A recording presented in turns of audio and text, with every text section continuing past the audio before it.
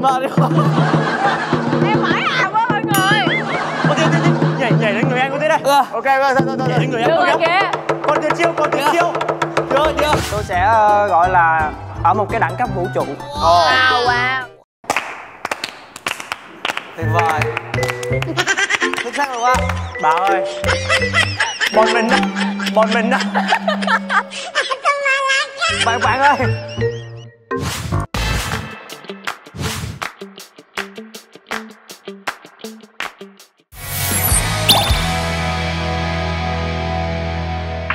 Rồi được rồi, lên thể hiện bản lĩnh luôn. Hai bạn giỏi quá. Thể hiện luôn hả? Thôi, thể hiện tại đâu Rồi bạn bạn luôn Hùng, bạn lên bạn thể hiện đi bạn. Bạn đừng có siết con gì nữa nha. Đây đủ rồi. Không biết ở đây có ai làm đuôi được không ta? Cái gì cơ? Làm đuôi được không? Có đồ chó. Cái này thôi. Có đồ chó đấy mà. Có lại chó. Thôi đây đi. Bạn lên với mình đi. Gì vậy? Sao?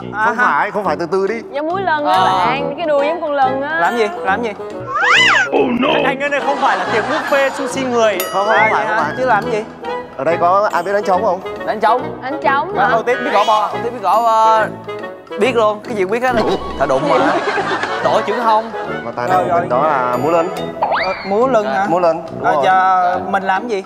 Bạn làm con lân á. Làm con lân hả? Ok. 2, 3. Cái gì vậy trời? Khoan. Đây là tiếp.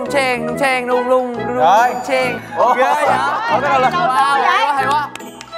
Ủa, con bạn của lên ta.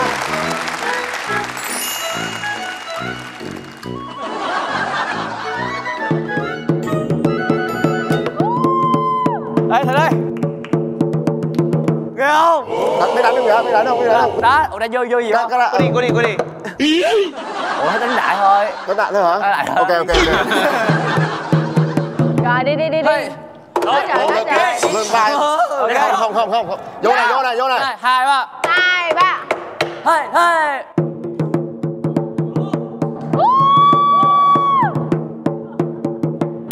Chị cảm ơn chị. Rồi đi. Chơi tụi em xin tiền, cảm ơn mọi người. Sao quá à? Tụi em muốn làm khổ lắm mọi người ơi.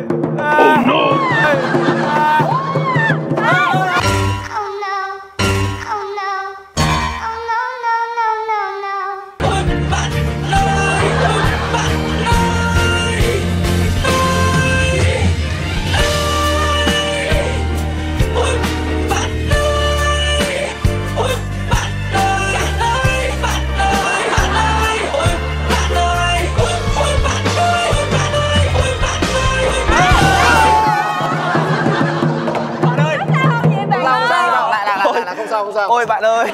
Sao đây là một phần của chương trình, một phần của tiết mục. Không sao cả. Cái này là bạn Cái mục này nó hơi sai xíu. Ủa cái kính mình đâu ta? Kính của bạn không thấy đường rồi kìa. Sao? Ôi bạn ơi. Lại. Nhìn cái bàn này. Tôi biết là bạn vui nhưng mà bạn vui quá. Thôi đừng vui quá. Lại bạn ơi. Bọn tớ tin là bạn có thể múa lân rồi.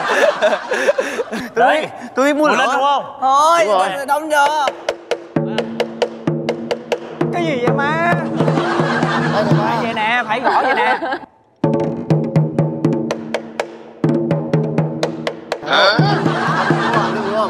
Anh biết múa không? Không. Múa đây, múa đại đánh cho. Múa đại hả? Hai anh múa, hai anh múa. Wow, ai cũng chê hết á.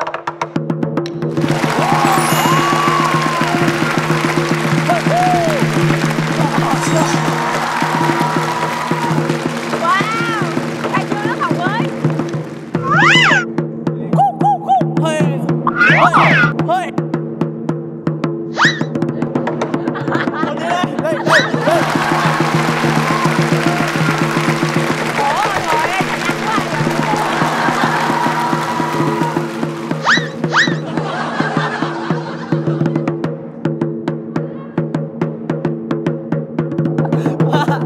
Mà đi.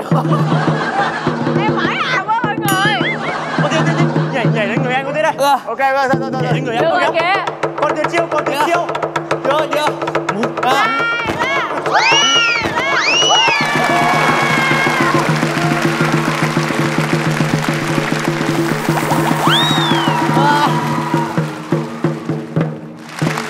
Có ý kiến. Tại sao tài năng của cậu mà bọn tớ mệt cứ vậy ta? Ơi, Công nhận muốn lần cũng mệt ghê luôn á. Ê, mỏi miệng quá, giống như là lớp mình mới khai trương á mọi người. Mới mở khai trương xong á. Mệt thật đấy, không phải mệt đùa đâu. Cảm ơn tài năng xuất chúng của bạn. Ủa, bạn có tài năng gì không? Hả? Bạn hát cho mọi người nghe mấy bài của bạn đi. Hát hả? Ồ, bạn hát bằng tiếng Thái. Đúng. Thùng hay thùng mấy thùng thà lại. Tớ hơi mệt rồi. Tớ thở thiếu đang. Tôi nhận ra tài năng của Quang Hùng là gì rồi? Gì? Là làm mất sức những người khác quá nhiều. Đúng rồi. Là Thiệt á. Không, thật ra là mình muốn các bạn vận động á. Cảm ơn bạn rất nhiều. Tôi vừa nhận ra là bạn cũng lương lẹo lắm á. Đâu, mình muốn sức khỏe. Mình vào học thì mình phải có sức khỏe chứ đúng không? Thế à? Bạn Ngân. Mình bỏ mấy cái tài năng này. Tài năng gì mệt. Tài năng của cậu là gì? Tài năng của tớ Là tài năng của mình là cao 1m60 bệnh viện. Qua 1m75. Em nói gì đi. 1m60 bệnh viện. Thôi đừng có nhắc tới chiều cao nữa coi. Tôi sẽ gọi là ở một cái đẳng cấp vũ trụ. Wow. Hồi nãy là nhậm là một cái đẳng cấp gọi là trái đất thôi. Còn mình thì hôm nay mình sẽ làm một cái tài lẻ đẳng cấp vũ trụ. Thay vì mình giả tiếng chó không, mình sẽ giả tiếng khoảng 10 con vật khác nhau. Ví dụ như con kiến là Mình ok, thì cái tiếng dễ nhất đó là tiếng con mèo đi. Chả giống cái gì cả. Không giống gì cả. Giống mà các bạn. Không kìa. giống gì hết. Thôi tại cái đó dễ quá thì mình đùa với các bạn thôi. Tài năng gì làm đúng lần bị chê. Tiếp theo đó sẽ là tiếng con ngựa. Ồ, biết đọc ngựa luôn hả? Ngựa mà. Con ngựa khó lắm nha. Ngựa Ngựa mà. không phải đơn giản đâu. Ôi là giống con Ngân. Ủa là giống chưa mọi người? Chưa, từ từ tại tôi mắc cười quá. Thôi tiếng con ngựa đang bị khan tiếng quá, mình làm qua tiếng con heo trước. Con heo nè.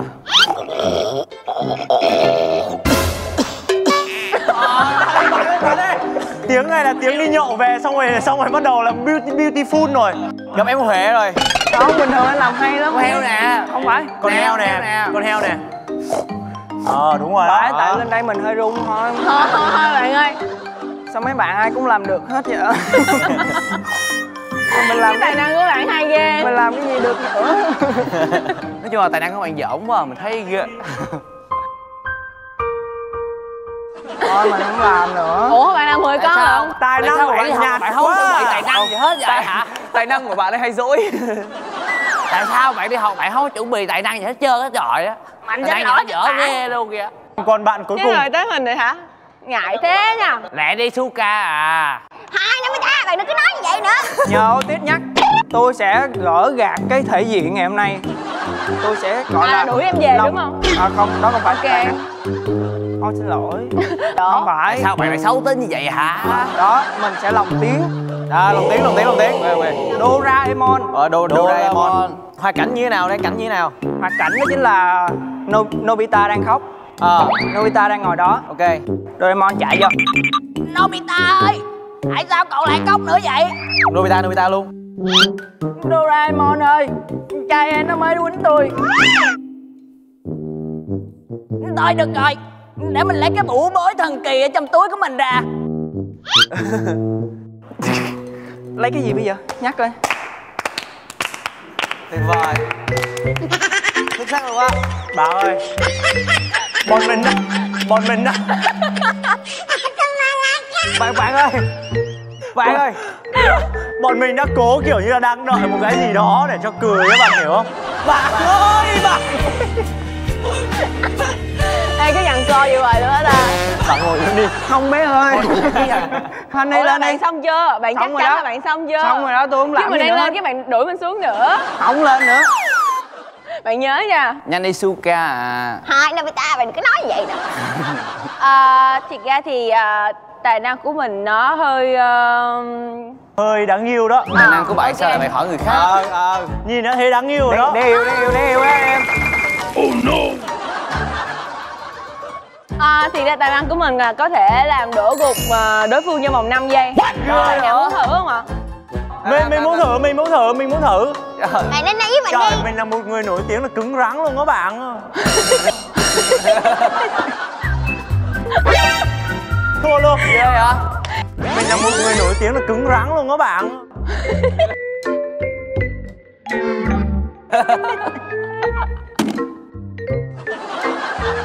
Ghê hả? Thua luôn. Ghê hả? Tài năng Thôi, này không. đỉnh cao luôn. Tôi Đâu lên Lên đây.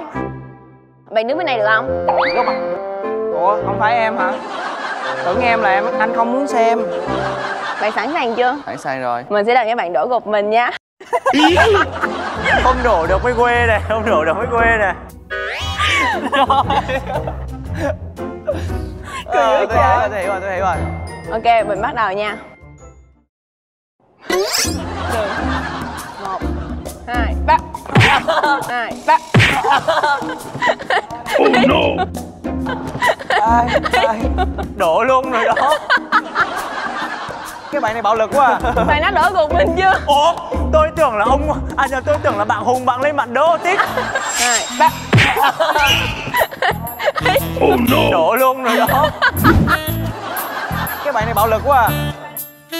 Ủa, hóa ra là bạn ấy sao? Đạp cái độc lưng của tôi à. Thế là không ai quan tâm gì tôi hết. Không, có mình quan tâm bạn. Cảm ơn mọi người, tiết mục của mình chỉ tới đây là xong rồi ạ. Ủa, đó xong rồi, tài năng của mình vậy đó bạn. Cái bạn này bạo lực quá à. Con lân nó có bị chày không á? Sao anh không có giống cái tên của anh hả? Anh Hùng mà anh kỳ quá. Anh Hùng á. Ủa là các bạn xong hết tài năng rồi. Xong rồi. Sao thấy cái lớp này nó bất tài quá. Chắc làm như cậu giỏi lắm. Tức là lớp này nó bất tài quá. Bạn đại diện lớp lên lấy cái đó đi bạn. Cho các bạn đẹp trai nhất lên lấy đi. Ủa mình tưởng là bạn đẹp trai nhì. Ôi bây giờ ai đẹp trai nhất thì lên lấy này. Ai đẹp trai nhất lên lấy nè. Tôi chứ còn ai nữa. Đấy, đẹp trai nhất đi kiếm gì uống rồi cắn nước. Cái bạn đẹp trai thứ 10 kia bạn đừng có nói nữa. Đẹp trai thứ 10. Lớp có 7 đứa mà bạn đẹp trai thứ 10. Tức là dù có thêm 3 người nữa cậu vẫn sẽ xong ra rồi. Bạn hiểu không? Không lấy. Các bạn, Thầy hờn dỗi à. các bạn làm bài tập cho thầy nha, không được copy cái bài bạn.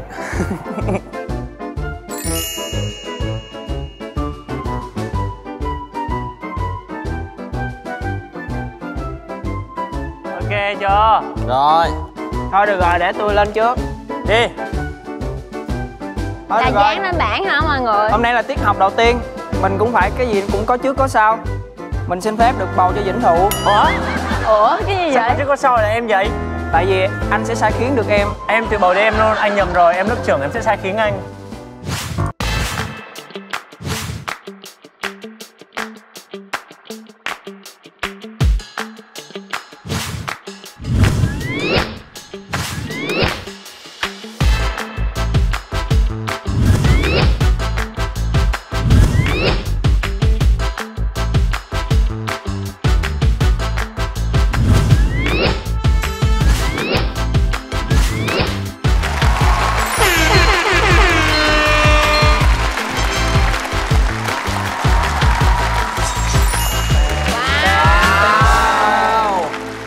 Tế kìa. Lớp trưởng đâu rồi? Lên Đây. mình làm lễ cái. Có ngay. Hồi trống đầu tiên.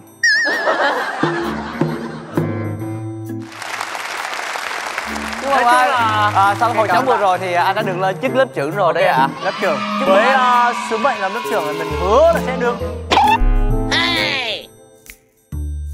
Trời ơi, hai cái bạn này không có nghiêm túc gì hết trơn á. Không coi lớp trưởng như một cái rầy cả. Xí mến. Bởi vậy mới bầu. Với sứ mệnh của lớp trưởng của mình hứa sẽ đưa lớp cá biệt này thành lớp cá độ đúng không? Liếm. Hay quá là. Trở thành một cái lớp đặc biệt. Một cái Wow. lớp hoàn hảo. Lớp gớm hơn nữa. Rồi, bây giờ mình sẽ mở cái chức năng của mình này. Xem nào. Dạ bạn, dạ bạn. Wow. Đây, Để mình. Giống kiểu là ngày xưa chơi cái gì là thường được cấp cái huy hiệu, các bạn hiểu không? Otis dán lên trán á. Chanh nha. Nào. Luôn á bộ. Quá. Như luôn á bạn. Bạn cho mình. Rồi phải để cái bên này nè nó. Ok đấy. Oai không? Oai. Đeo vô lớp chữ có 2 sao luôn. Ghê thiệt. Ghê quá kìa. Tiếp. Đó. Có một lá thư các bạn ạ. Quyền lợi của lớp trưởng. Nghe này, nghe nó rõ này. Quyền lợi 1, lớp trưởng là người có quyền lực nhất lớp. Quyền lợi 2, chọn một học sinh đảm nhiệm chức vụ lớp phó kỷ luật. Biết ai luôn rồi á. Biết ai luôn. Biết ai luôn rồi? Lớp phó kỷ luật à? Thôi Hoan đi làm anh đi. Oh no. Biết ai luôn rồi? Dạ. Hai chúng ta sẽ thống trị cái thế giới này em ạ. Ok, Homie. Thấy có một sự ăn gian. Hai chúng ta Có một cái sự mà con có một cái sự không thực tế nào ở đây á mọi người. Nào. Ủa bạn về chỗ ngồi liền cho mình. Rồi ok. Ok, cảm ơn bạn nha. Chức cao vọng trọng, bạn nói gì cũng được hết á. Đúng, mình nói gì cũng được mà. Nhất bạn luôn rồi, nhất hai bạn luôn á. Nhất bạn rồi đó. Tuy hai nhưng mà là nhất á. Nè, cho bạn thấy mấy cua chai là bạn này. Cầm đi cho nó Cảm ơn bạn ghê. nha. Quyền lợi 3 là chỉ có lớp trưởng hoặc người được lớp trưởng ủy quyền mới được ghi vào sổ đầu bài. Ok, đó là hai người á. Sổ đầu bài nó to chà bá luôn đó bạn. Ở đây thì các bạn đoán xem là ở đây ai sẽ là người được ghi vào sổ đầu bài đầu tiên. Nhưng tôi làm cả, tôi sẽ là người đốt sổ đầu bài đầu tiên. Tôi sẽ là người cho bạn một cái hồng quang. Ok, vậy nha.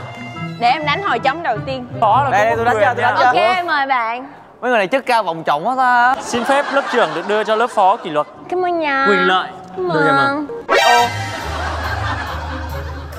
Thế là hai bạn có biết tôi là ai không? Tôi là con chủ tịch. Tôi chủ tịch của cái trường này. Đây bạn gánh ở đây nè, bạn gánh ở đây nè. Kê luôn. Ê, đụng chạm gì đây vậy? Thế kìa. Kìa người ta đeo thôi mà. Cho bây giờ nè, hồi trống đầu tiên Ba của mình lớp là đó. chủ tịch trường này. Vỗ tay đi các bạn. Vỗ tay đi. Các bạn vỗ tay đi. Đáng lẽ các bạn còn khỏe là mình bắt các bạn 4 lần rồi đó. Nhất bái thiên địa, Vỗ tay luôn. nhị bái cao đường, Các bạn này ồn ào á. phu thế giao. Bạn có muốn mình ghi vào sổ Làm không? Thôi bỏ đi. Nào tiếp. Đây mình sẽ đọc quyền lợi của lớp phó kỷ luật nha mọi người. Quyền lợi 1, lớp phó kỷ luật có quyền lực chỉ đứng sau lớp trưởng. Nghĩa là em mới phải nghe anh ấy nha. Bạn mới phải nghe tớ nha. Hên xui đi bạn. Bạn mới phải nghe tớ đó. Hên xui đi, cái đó chuyện xui. Thôi cho hai đứa nó nói chuyện nha, tụi mình về. Xuống rồi. Còn thiết hai gì nữa. Thôi, quyền lợi 2 nè, quyền lợi 2 nè. Lớp phó kỷ luật có quyền ghi tên và trừ điểm kỷ luật của bất kỳ học sinh nào vi phạm.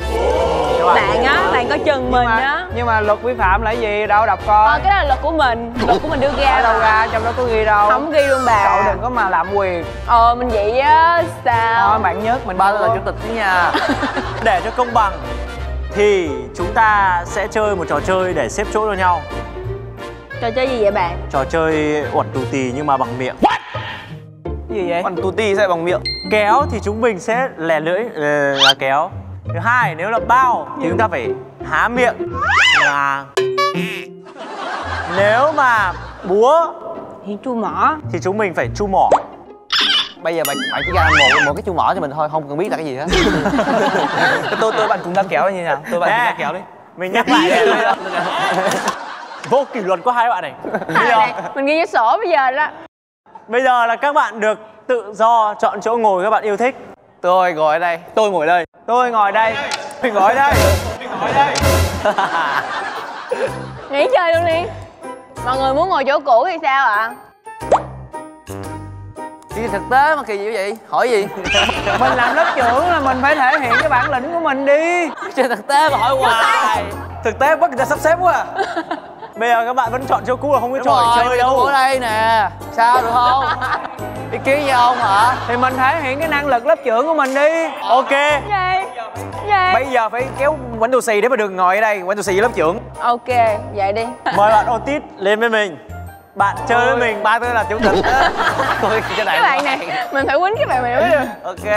Sao? Nếu mà bạn thắng thì bạn được ngồi tại chỗ, còn không thì Ok. mình sẽ chuyển chỗ của bạn. 1, 2, 3. 3.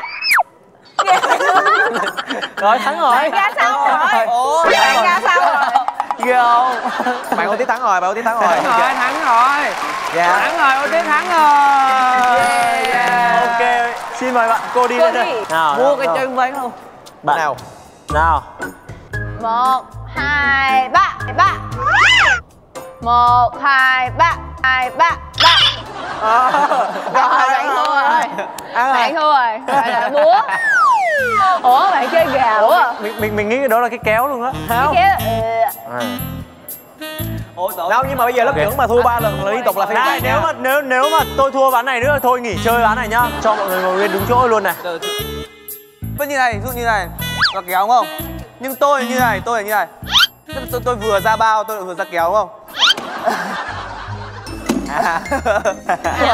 Thậm chí tôi làm vừa kéo bao cùng lúc luôn như này.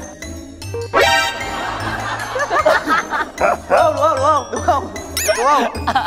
Mày này cãi ngang quá. Thôi, vậy là tôi quyết định Trần Nhậm thắng rồi, Trần Nhậm về chỗ. Tôi vừa như này tôi. Oh no. Là vừa kéo bố bao luôn đúng không? Thôi vậy Nhậm thắng rồi, ai chơi lại Nhậm nữa. Bạn làm được như tôi không? Dẹp. Lớp thì chơi giữ nguyên chỗ đi. Đúng rồi, Nhậm thắng rồi. Ủa bây giờ đâu có cãi được đâu. Đúng không? Đúng. Ô. Chơi. Báo cháy hả? Đồ ăn đâu rồi? Đồ ăn cái gì ở đây? Không có đồ ăn đâu.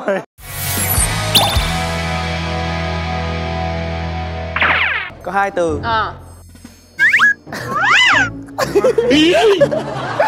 Sao không làm gì nữa? Đá lưỡi. Gì vậy? Đá lưỡi. Lè lưỡi ra, đá cái này thì đá lưỡi. Từ thứ 2. Gì vậy? Đó. Cái này diễn tả sao?